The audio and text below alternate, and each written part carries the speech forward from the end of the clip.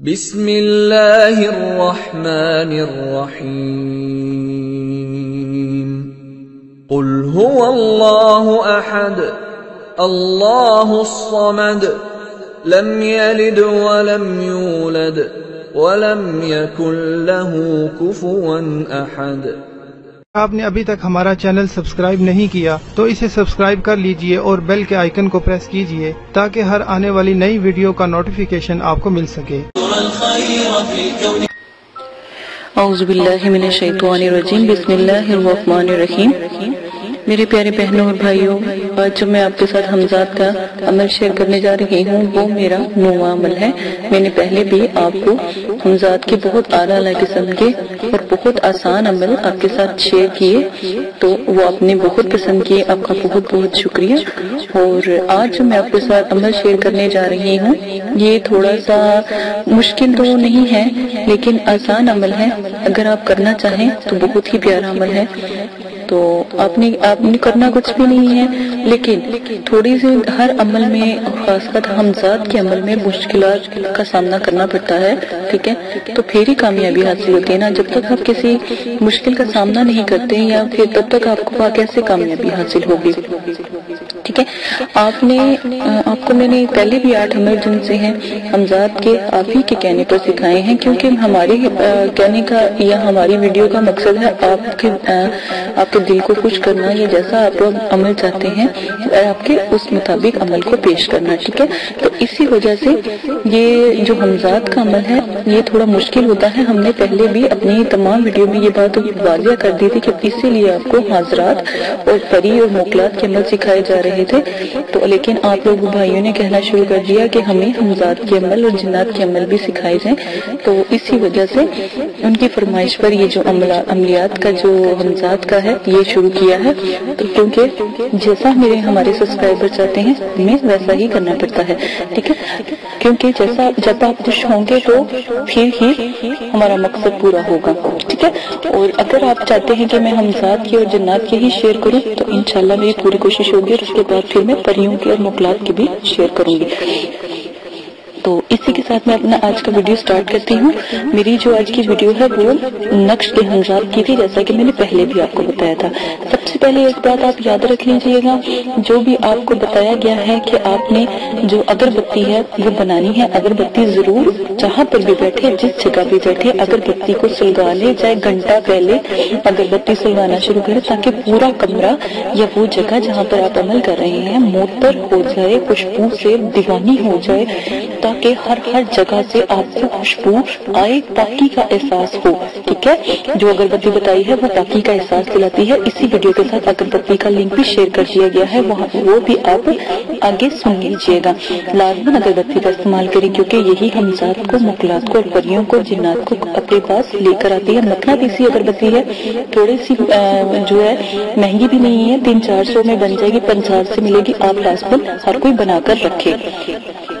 عمل میں اگر آپ کو تھوڑی سی بھی ہوگی یا یہ اگربتی ان کو جلد سے جلد کھینچ کر لائے گی، یہ بہت ضروری ہے آپ کے لیے، تاکہ میرے والد صاحب ہیں جو وہ کہتے ہیں کہ جب بھی آپ کوئی بھی کسی قسم کا بھی آپ عمل کریں تو اگربتی کا پہلے سے استعمال کر لیں تاکہ جتنے بھی جنات، موکلات اور حمزاد ہیں وہ دیوانہ وارث خوشبو کی طرف بھاگنا شروع کر دیں۔ جو بھی آپ عمل کر رہے ہیں انشاءاللہ اس عمل میں آپ کو خیر ہو اور آپ کو ناامیدی نہ ہو۔ دوبارہ سے اگربتی کے بارے میں جو ویڈیو پوسٹ کی گئی ہے وہاں سے بھی دیکھ سکتے ہیں، اس ویڈیو کے اینڈ پر بھی اگربتی ہی کا جو عمل ہے وہ شیئر کر دیا گیا ہے، تو آپ پوری ویڈیو کو سنیں تو آپ کو پتہ لگ جائے گا۔ اسی کے ساتھ آج اپنی ویڈیو کو شروع کرتی ہوں۔ آج سب سے پہلے آپ نے کیا کرنا ہے، پہلے آپ سب سے پہلے جو بھی چیزیں پہلے بتائی جا رہی ہیں وہ آپ لے لیں۔ آپ نے ایک موٹا گتا لینا ہے یا موٹا کاغذ لینا ہے، ٹھیک ہے، موٹا ہو بالکل نا، تو آپ نے اس کو کیا کرنا ہے، ایک پرانی ٹوپی لینی ہے، ایک موٹا کاغذ لینا، اور پرہیز جمالی اور جلالی ضرور استعمال کریں کیونکہ یہ بہت جو پاورفل حمزاد ہیں، ٹھیک ہے، 40 دن کا یہ عمل ہوگا تو بہت مضبوط حمزاد ہیں، یہ لازماً آپ نے کرنا ہے۔ تو دیکھیں میری بات سنیں، حمزاد کے عمل میں تھوڑا بہت خوف اور خطرہ رہتا ہے، اس سے آپ بالکل گھبرائیے گا نہیں، کیونکہ ہر کوئی جب آپ کسی چیز کو قابو کرتے ہیں وہ آپ کو تھوڑا سا تنگ تو کرتی ہے، ٹھیک ہے، پھڑکتی ہے، اور جیسے آپ چڑیا کو قید کرتے ہیں یا کسی چیز کو قید کرتے ہیں وہ احتجاج تو کرتا ہے نا پھر، ٹھیک ہے۔ تو اسی طرح یہ آپ کو تھوڑا سا تنگ تو کریں گے، تنگ سے مراد یہ ہوگا کہ آپ کو ڈرائیں گے تھوڑا سا خواب میں، لیکن اگر آپ دل مضبوط کے مالک ہوئے تو انشاءاللہ کامیاب ہو جائیں گے۔ آپ نے سب سے پہلے پتہ کیا کرنا ہے، آپ نے کرنا کیا ہے، موٹا مطلب کہ کاغذ لے لیجیے گا سفید کلر کا، ٹھیک ہے، اس کے اوپر ٹوپی پر مضبوطی سے اس کو جو بھی نقش ہم آپ کو بھیجیں گے، آپ نے کیا کرنا ہے، نقش کی چال، ٹھیک ہے، اگر آپ لکھ سکتے ہیں تو وہ نقش جو ہوتا ہے ہم یہ سینڈ کر دیں گے آپ کو، تو نقش کی جو چال ہے یا تو وہ آپ اس کو سی لیجیے گا لکھ کر، جیسا جیسا بتایا گیا ہے ویسا ویسا آپ نے لکھ لینا ہے، نہیں تو آپ نے کیا کرنا ہے، اگر نقش کی چال نہیں سی سکتے تو آپ نے کیا کرنا ہے، جو دوسرا جو بہتر نقشہ ہے وہ والا آپ نے اپنی جو ٹوپی ہے اس کے اندر سی لینا۔ یہ جو بھی حمزات کے جتنے بھی عمل ہیں ایک نوٹ یا ایک گائیڈ کے طور پر میں آپ کو بتا رہی ہوں، خواتین بالکل بھی نہیں کریں گی کیونکہ یہ خواتین کے لیے نہیں ہے، کیونکہ یہ بھائیوں کے لیے ہے، ٹھیک ہے، وہ کریں، کیونکہ حمزات صرف اور صرف بھائیوں کو ہی ان کا عمل کرنا چاہیے، بہنوں کے لیے پریوں کے عمل بہت اعلیٰ اعلیٰ قسم کے ہیں، وہ میں دوبارہ پھر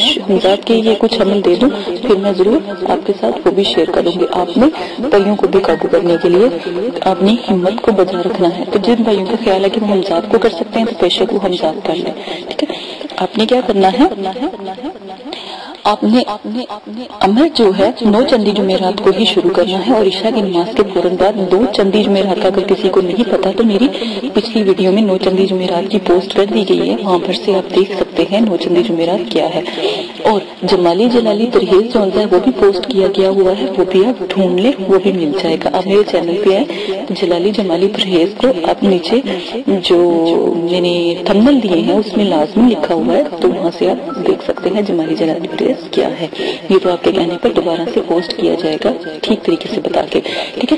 اسی کے ساتھ آپ جمعرات کو آپ نے یہ عمل شروع کرنا ہے حمزات کا، لیکن یہ نقش حمزات ہے، نقش کے ساتھ ہی آپ کے پاس قابو میں آئیں گے، ورنہ آپ نے ذرا سے بھی کوتاہی کی، جو ٹوپی ہو وہ کم از کم 7 سے 8 سال پرانی ہو، ٹھیک ہے، بہت پرانی ہو، ٹھیک ہے، کسی سے بھی لے لیں، کسی بزرگ سے لے لیں، ٹھیک ہے، لیکن اس کو پہنا آپ ہی نہیں ہو، ٹھیک ہے، کم از کم کچھ عرصہ، چلو 7-8 سال نہیں پرانی تو آپ ایسا کریں 2-3 سال پرانی ٹوپی جو ہے وہ لے لیں، اس کے اندر وہ نقشہ اپنے سینا، ٹوپی پرانی ہونی چاہیے۔ اچھا، ٹوپی 9 چندی آپ نے اس عمل کو کوئی خاص وقت تو نہیں ہے، مگر پھر بھی 9 چندی جمعرات کو آپ شروع کریں گے تو بہت بہتر اور بہت اعلیٰ ہوگا، کیونکہ 9 چندی جمعرات کو جو بھی عمل کیا جاتا ہے وہ انشاءاللہ کامیاب ہوتا ہے، کیونکہ وہ جنات کا ایک بہت بڑا دن ہوتا ہے، وہ اس دن ضرور جس کو بھی حاضر کے لیے دعا کی جائے وہ حاضر ہوتے ہیں، ٹھیک ہے۔ آپ نے کیا کرنا ہے، ٹوپی کو اپنے آگے رکھ لینا جس کے اندر آپ نے نقش سی کر ڈالا ہے، بات یاد رکھیے گا، جس کے اندر آپ نے نقش سی کر ڈالا ہے وہ ٹوپی آپ اپنے آگے رکھ لیں گے، اور آپ نے پڑھنا کیا ہے، ٹھیک ہے، آپ نے پڑھنا ہے فلاں آمن یا آمن یا فلاں۔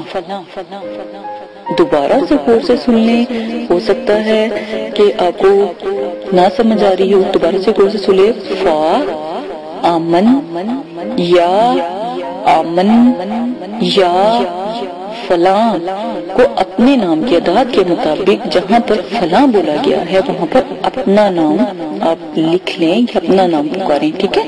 جیسے مثال کے طور پر آپ فا آمن یا آمن یا علی، دیکھا فلاں کی جگہ ہم نے علی کو ساتھ میں لگا دیا، کیونکہ فلاں کا مطلب کسی چیز کو یا کسی کا نام دینا ہوتا ہے، آپ اپنا نام دیں گے۔ جو بھائی بھی عمل یہ والا حمزات کا جو عمل ہے یہ بہت آسان عمل ہے، یہ بہت جلدی قابو آ جاتا ہے، لیکن بہت آسان ہے۔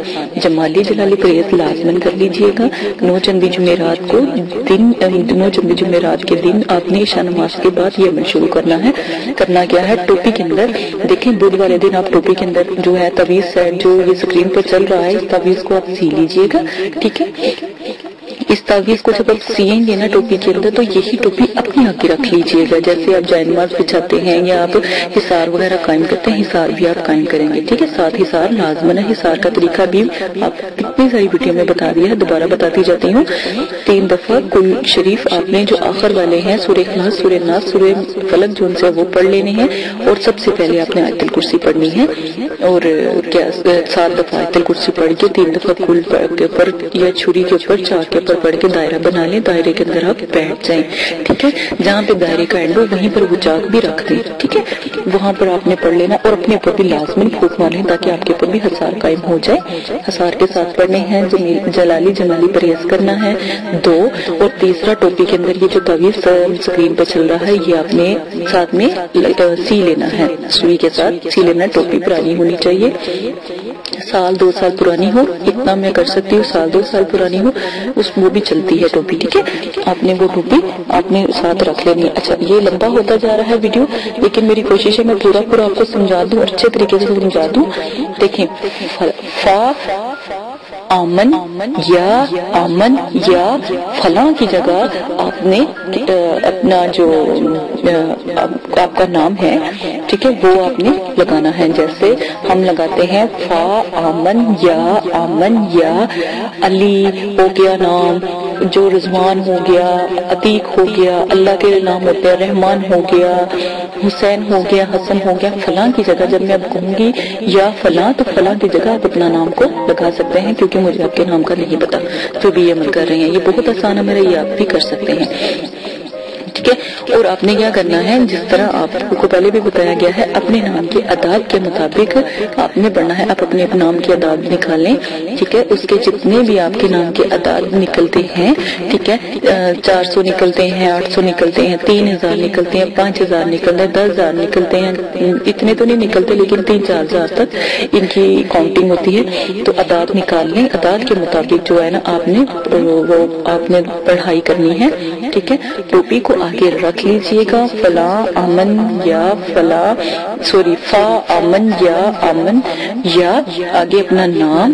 ٹھیک ہے، اس کے بعد اتنے اعداد پڑھنے ہیں جتنے آپ کے نام کے اعداد ہوں گے. پھر ٹوپی کو آپ نے اپنے کسی ایسے صندوق بنا لیجئے گا، اس صندوق میں تالا لگا کر رکھ دیجئے گا اور حصار باندھ دیجئے گا. حصار کا طریقہ آپ کو بتا دیا گیا ہے، وہ حصار لازمن کر لیجئے گا. اور یا فلاں کی جگہ اپنا نام لازمن لکھ لیجئے گا. نام لکھنا ہے.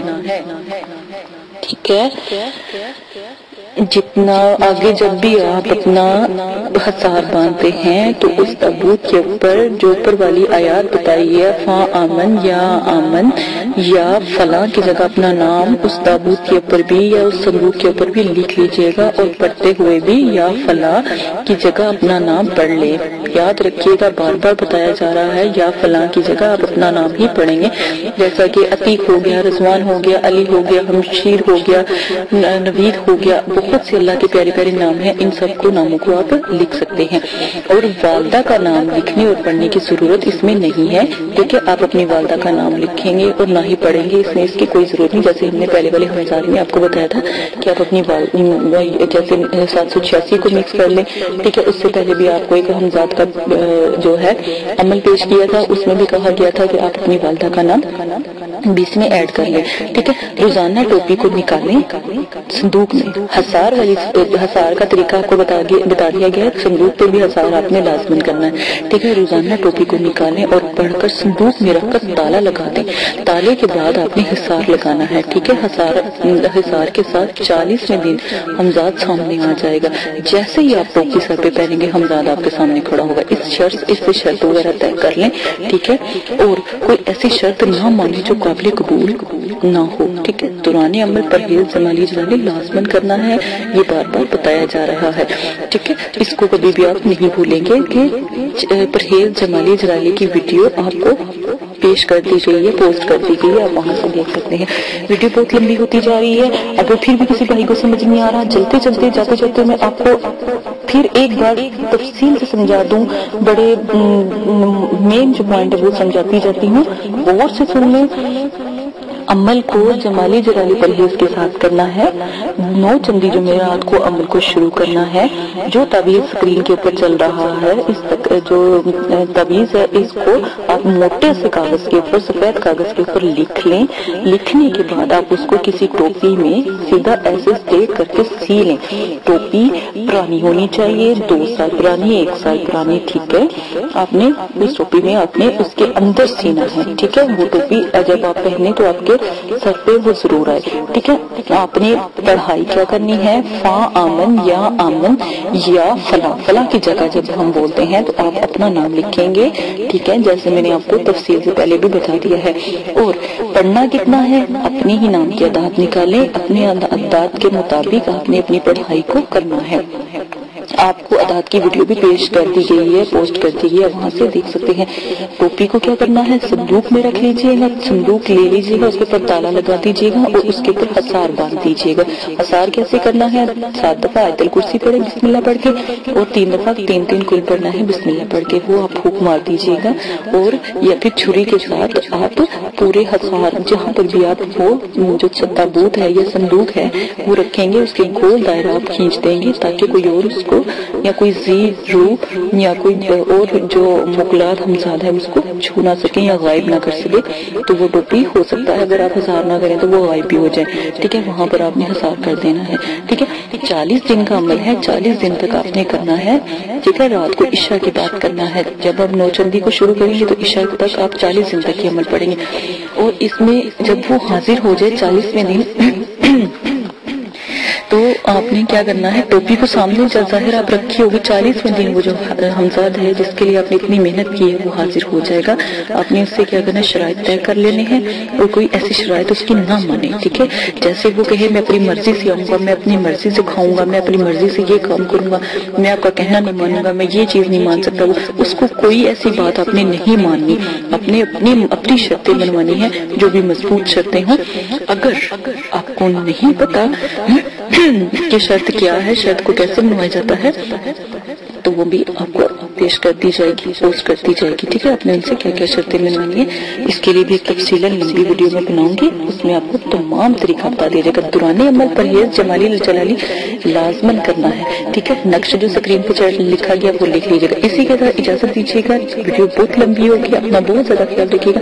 میرے چینل کو سبسکرائب کرنا نہ بھولیے گا. آنے والا 10واں جو عمل ہے وہ بھی حمزاد کے بارے میں ہے، وہ بھی آپ کے ساتھ شیئر کیا جائے گا. اور آنے والی تمام ویڈیو کے لیے آپ کا بہت بہت شکریہ کہ آپ نے ہمیں اتنا پسند کیا.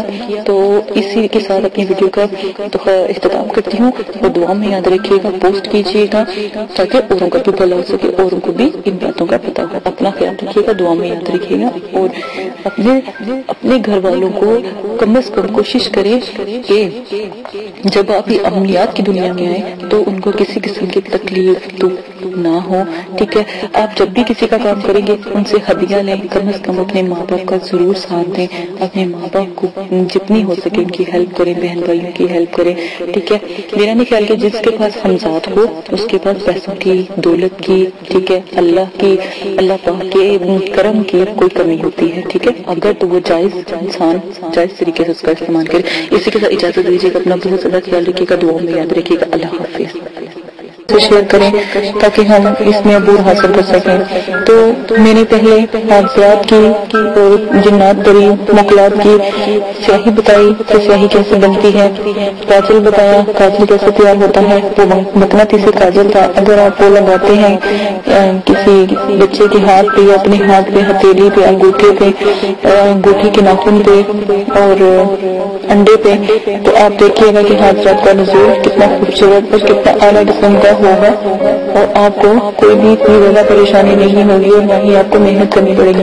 اسی کے ساتھ آج میں آپ کو جو جنات مخلوقات حاضرات کے جو عمل ہوں گے اور جو حاضرات جو بلند حاضرات ہیں ان کے عمل میں جو اگربتی کا استعمال کیا جائے گا وہ میں بتاؤں گی. عام اگربتی بھی کام کرتی ہے لیکن جو اگربتی میں آپ کو بتاؤں گی وہ بہت ہی بلند اور بہت ہی اعلیٰ قسم کی ہوگی.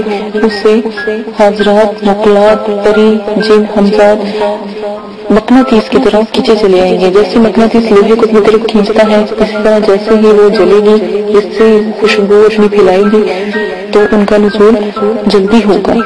اس لیے میں نے چاہا کہ آپ کو حاضرات کی اور جنات پوری موکلات کی جو اگربتی ہے وہ بتا دوں، آپ وہ بنانا سیکھ لیں.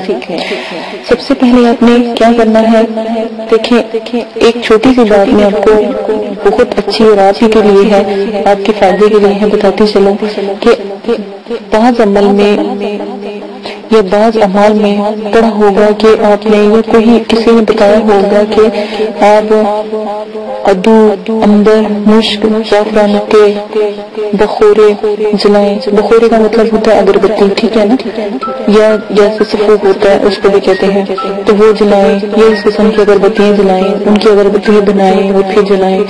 اب آپ خود ہی فیصلہ اور انصاف کریں گے. غریب انسان، غریب آدمی یا غریب میری بہن جو گھر میں پیٹ بھر کر روٹی تک نصیب ہوتی، وہ اتنی قیمتی اگربتی کہاں سے خرید کر لائے گی اور کیسے جلائے؟ اس سے بہتر تو وہ خود اپنے گھر میں کھانا نہ ڈلوا لے، کھانا یا پانی یا اپنے بچوں کی پرورش نہ کر لے. یا وہ شخص جو باہر محنت کرتا ہے وہ کہاں سے اتنی مہنگی یہ مشک اور زعفران اور یہ عنبر کی خوشبوئیں کہاں سے وہ خرید کر لائے؟ عنبر، مشک، زعفران اتنے مہنگے ہیں کہ ہزاروں سے ہزاروں کے بھی آپ لے کر آئیں تب بھی کم ہے. ان کی خوشبو کے آگے جو میں آپ کو اگربتی یا جو میں آپ کو سفور بتاؤں گی کوئی حیثیت نہیں رکھتا. انتہائی بلند اور بالا ہے، یہ بہت چھوٹے ہیں. مشک، زعفران اور دوسرے عنبر اس سے وہ کہیں بلند ہے اور کہیں برکت والا ہے. آپ وہ والی اگربتی، وہ والا سفور بنائیں، انشاءاللہ آپ حاضرات جنات قریب کو آرام سے اپنے پاس بلا سکیں گے. قابو نہ کریں، دوستی کر لیں، چاہت جیسی برتیں گے ویسا سچ مسکا آپ کو سلا ملے گا. تو آپ کو آج میں ایک ایسی اگربتی پیش کرنے جا رہی ہوں جو چیزوں جن کی چیزیں بھی بہت سستی اور خوشبودار ہوں. ٹھیک ہے، تو ان اجزاء کو آپ نے کیا کرنا ہے، کوٹ کر تھوڑا تھوڑا سا جلائیں. جیسے تھوڑے سے کوئلے آپ دہکا لیں، ٹھیک ہے، بس ان کے اوپر تھوڑا سا یہ سفوف ڈالیں تو آپ کا پورا کمرہ، اگربتی تو کیا اہمیت رکھتی ہے، یہ پورا کمرہ مہکا دے گی. ٹھیک ہے، جو بھی آپ کو سفوف بتایا جائے گا. آپ نے کیا کرنا ہے، جب بھی حاضرات کروانی ہونا اور کاجل آپ بنا لیں، حاضرات کی اگربتی بنا لیں. اس کے بعد میں آخری ویڈیو بناؤں گی اور وہ ہوگی حاضرات کا جو ہوگا ایک تعویذ ہوگا، وہ آپ کو بتاؤں گی.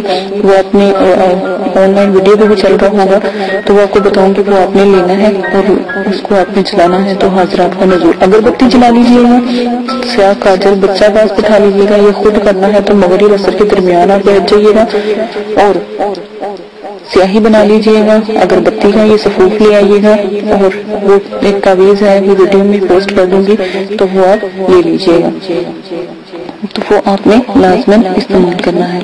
جی تو جناب میں اب آپ کو اگربتی کا یہ بتانے جا رہی ہوں، لیکن آپ نے کیا کرنا ہے، جب آپ جیسے ہی آپ نے عمل شروع کرنا ہے تھوڑے سے 2 کوئلے جلا کے ایک برتن میں رکھ کے کوئلے جلانے، کوئلوں کے اوپر اگربتی کا یہ تھوڑا سا سفوف سلوانا ہے تو اتنا ہی کافی ہے. کمرہ خوشبو سے معطر ہو جائے گا. یا تھوڑا سا اس اجزاء کو جلائیں، جیسا آپ کا دل چاہے استعمال کریں. ان اجزاء کی خوشبو سے دور دور سے حاضرات اور روحیں، مقلار اور جن پری حمزاد مقناطیس کی طرح دیوانہ وار کیجیے آئیں گے. وہ اس خوشبو کے دیوانے ہیں. اگر سچ پوچھا جائے تو یہ مقلات کو حاصل کرنے اور پری کو حاصل کرنے اور جو ہوتے ہیں حاضرات کو حاصل کرنے کا حیرت انگیز نایاب جو خوشبو کا جو یہ عمل ہے کمال کا ہے. ٹھیک ہے نا، یہ آپ نے لازماً بنانا ہے. کوئی بھائی اگر کرنا چاہتا ہے، بہن کرنی چاہتی ہے، املاک کی دنیا میں رہنا چاہتے تو یہ سفوف کبھی نہ بھولیے گا. آپ نے کیا کرنا ہے، فارمولہ میں آپ کو بتاتی جاتی ہوں، یہ نسخہ میں آپ کو بتاتی جاتی ہوں. ایک برہم روٹی 1 تولا. نمبر 1. نمبر 2 بالچر 1 تولا. نمبر 3 گلاب کے پھول 1 تولا. نمبر 4 کافور 1 تولا. دیوار کا برادہ 1 تولا. مشک دانا 1 تولا. سفید سندے کا برادہ 1 تولا. نمبر 8 ناگل موتھا کیا ناگر موتھا 1 تولہ. نمبر آ جاتا ہے اب 14. جائفل 1 تولہ 15 4 تولہ. کل اجزاء ملا کر 22 ہو گئے. اب دوبارہ سے میری ویڈیو کو کاؤنٹ کر لیجیے گا. آپ کو دوبارہ میں بتا دیتی ہوں صرف آپ کی خاطر. آپ اگر محنت کرتے ہیں تو میں کہتی ہوں پھر محنت رائے نہ جائے. دوبارہ سن لیں. نمبر 1 باہم بوٹی 1 تولہ. نمبر 2 بال چڑ 1 تولہ. نمبر 3 گلاب کے پھول 1 تولہ. نمبر 4 کفور 1 تولہ. نمبر 5 دیوانہ کا برادہ 1 تولہ. نمبر 6 مشک دانہ 1 تولہ. نمبر 7 سفید سندل کا برادہ 1 تولہ.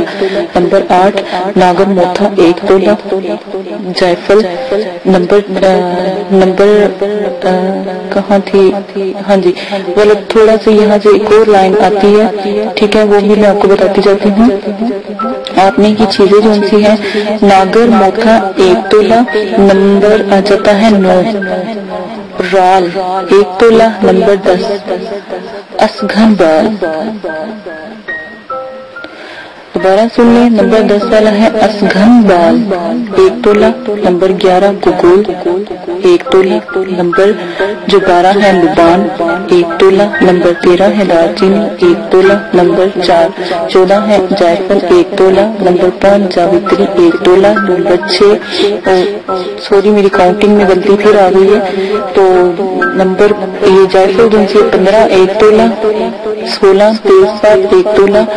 اور 17 چھوٹی الائچی 1 تولہ. 18 پنٹری ایک خوشبودار گھاس ہوگی، اس کا نام ہوگا پنٹری، ٹھیک ہے، 1 تولہ. 19 اگر خوشبودار لکڑی، اس کا نام ہوگا اگر. خوشبودار لکڑی ہوگی 1 تولہ. 20 زرنب ایک خوشبودار گھاس کا ہی نام ہے 1 تولہ. اور 21 چینسا خمس 1 تولہ. اور 22 چھین سبیلہ 1 تولہ. اگر آپ کہتے ہیں تو میں کوشش کروں گی کہ اس کو لکھ کر آپ کو ویڈیو کے ساتھ بھی شیئر کر دوں، تاکہ مجھ سے اگر کوئی غلطی ہو گئی ہے بولنے میں، کیونکہ یہ میرے والد صاحب نے مجھے لکھ کر دی تھی، تو اس لیے میں نے کہا چلو میں آپ کو بھی بتا دیتی ہوں. مجھ سے میں نے بہت کوشش کر کے لی ہے، تو مجھ سے بھی کوئی مسٹیک ہو گئی ہو تو آپ خود بھی اس کو بنانے کے لیے میں ویڈیو کے نیچے دے دوں گی، چلتی ہوگی ویڈیو تو اس میں آپ کو بتا دوں گی، تو انشاءاللہ آپ تک یہ بھی پہنچ جائے گی، تو آپ وہاں سے بھی نوٹ کر سکتے ہیں. اس میں باقاعدہ نام لکھے ہوں گے، ٹھیک ہے. اپنا بہت زیادہ خیال رکھیے گا، ویڈیو بہت لمبی ہوتی جا رہی ہے. دعاؤں میں یاد رکھیے گا، اور اگر کسی بات کی سمجھ نہیں آ رہی ہے، اگر کوئی چیز نہیں مل رہی تو ایک پنساری سے نہیں ملے گی تو دوسرے پنساری سے مل جائے گی. آپ کوشش کیجیے گا 1-2 پنساری سے مل جل کر، تو جتنی بھی چیزیں ملتی ہیں کوئی چیز کی کمی نہ ہو. تو اقسام مکمل 22 ہونے چاہیے، یہ بات یاد رکھیے گا. میں کوشش کروں گی ویڈیو میں بھی اس کو چلا دوں پیپر کو، ٹھیک ہے. اپنا بہت زیادہ خیال رکھیے گا، دعاؤں میں یاد رکھیے گا. اور ایک اور بات، آداب حضرات کو کبھی نہ بھولیں، وہ سب سے اعلیٰ ہے، بلند ہے. اور میرے چینل کو سبسکرائب کرنا نہ بھولیں. دعا میں یاد رکھیے گا، اگربتی با کمال ہے، آپ ایک دفعہ بنا لیں، آپ کو دوبارہ پھر بنانے خود بخود آ جائے گی. اسی کے ساتھ اجازت دیں. اللہ حافظ. اگر آپ یہ ویڈیو YouTube پر دیکھ رہے ہیں تو ہمارا چینل سبسکرائب کریں، تاکہ ہماری تمام نئی آنے والی ویڈیوز آپ بآسانی دیکھ سکیں. شکریہ. میں اندھیروں میں ہوں تو سحر کر، ان دعاؤں میں ایسا اثر دے، رب کعبہ مجھے معاف کر دے.